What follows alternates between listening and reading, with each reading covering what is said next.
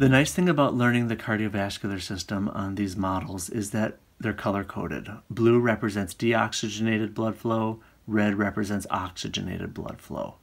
Another thing you can always keep in mind is that veins always bring blood to the heart. Arteries are carrying blood away from the heart. Just do not memorize it as all arteries carrying oxygenated blood and all veins carrying deoxygenated blood, because guess what? Right now, I'm touching two separate arteries. And obviously, one is carrying oxygenated blood and one is carrying deoxygenated blood. Okay? Again, here, I'm touching veins. These red veins here in the lungs are carrying oxygenated blood. Now, most places in the body, yes, arteries are carrying oxygenated blood and veins are carrying deoxygenated blood, but do not memorize it like that, because when you get to the lungs, you're going to mix things up, and I don't want that to happen for you. Now, here's where I'd like to start. Superior vena cava, inferior vena cava. This is bringing blood, deoxygenated blood, into the right atrium. Right atrium, right ventricle, pulmonary trunk, which splits into the pulmonary arteries. This would be the left pulmonary artery. This one here, and this continuing into the right lung would be the right pulmonary artery. So the pulmonary arteries going into the lungs break down and get smaller and smaller and smaller and smaller into the pulmonary arterioles. Same thing on this side. This is going to branch further and further into the pulmonary arterioles. This is deoxygenated blood going into the lungs. Right side, left side. And we know what happens in the lungs. There's a gas exchange. So we drop off carbon dioxide, we pick up oxygen.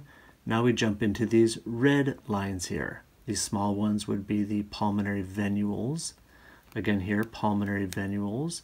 Those would eventually lead into the pulmonary veins. On the right side, we have a superior and an inferior pulmonary vein. On the left side, we have a superior and inferior pulmonary vein. These pulmonary veins, these four, are bringing oxygenated blood, again from the right lung and from the left lung, into the left atrium. Left atrium, left ventricle, and then that oxygenated blood comes up and out the aorta. Now, at the top of the aorta, you can see 1, 2, 3 tubes coming off of this. Brachiocephalic, left common carotid, left subclavian. Let's start with this one here. Left subclavian does just what it says it's going to do. It goes under the clavicle. You can imagine your collarbone sitting right here. Subclavicular, subclavian, under the clavicle. Comes all the way down to this region here. This is your axillary region. Your axilla is your armpit. So we call this the left axillary artery. This one's going to continue the rest of the way down. Now I'm not going to follow it down on this model because if you notice, this is not an anatomical position. This has the radius and the ulna crossed.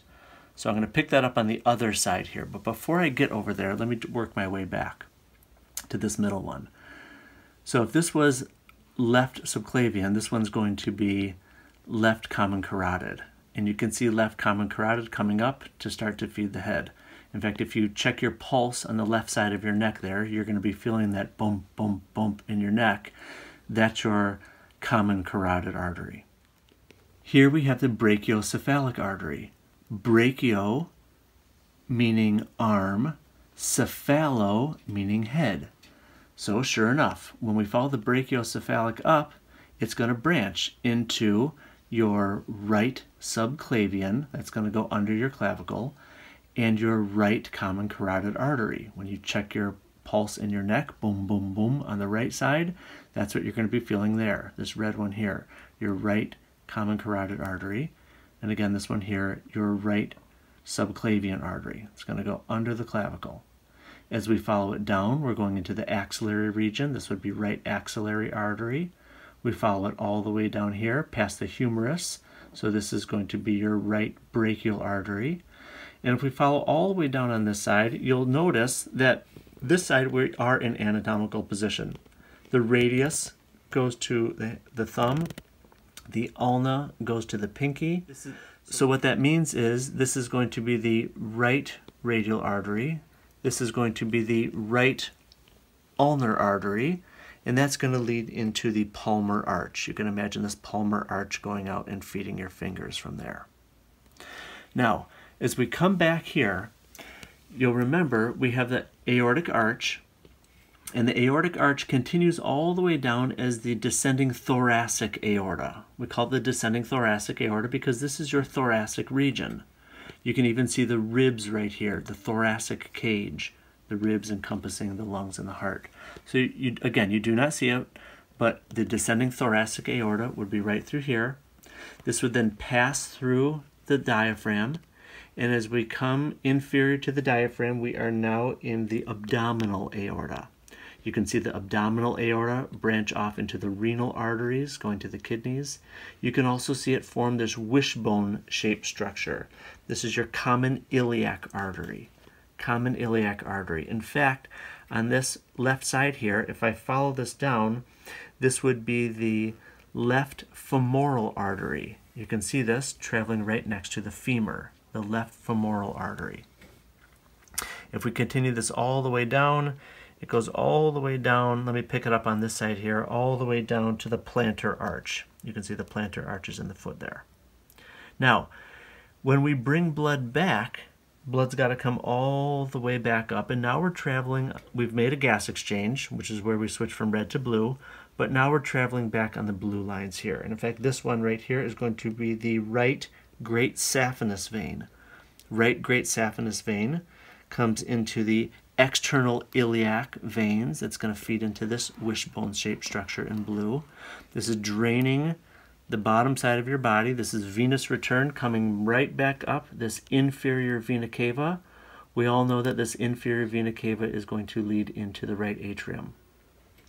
A few more over on this side. As the blood is returning back from the hands, we get to the right median cubital vein.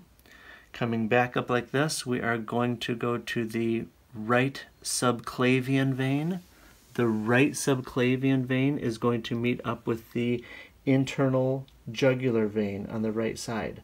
So the right internal jugular and the right subclavian are going to make the right brachiocephalic vein. Again, right internal jugular, right subclavian, that makes our right brachiocephalic vein.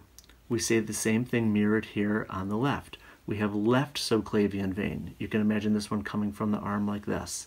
Left subclavian vein, left internal jugular vein. That's going to make our left brachiocephalic. So the right brachiocephalic vein and the left brachiocephalic vein come together, draining the top side of the body. That's the venous return. That's coming to the superior vena cava, back to the right side of the heart.